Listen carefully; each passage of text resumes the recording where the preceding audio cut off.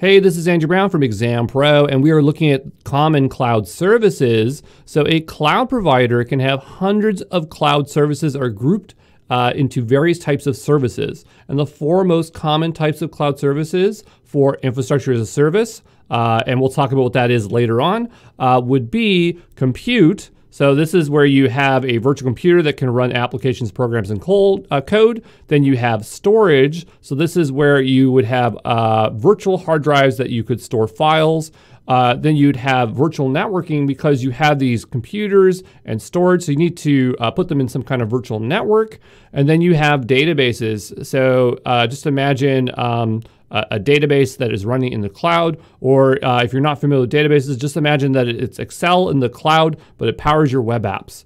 And one thing I want you to know about the term cloud computing is that even though it says computing in the word, at this point we just use it as a catch-all term, so it could refer to all of these categories. So when I say cloud computing, I could be referring to compute, network, storage, and databases, but you can also say cloud storage, cloud compute, cloud databases, cloud networking, and people will know what you mean.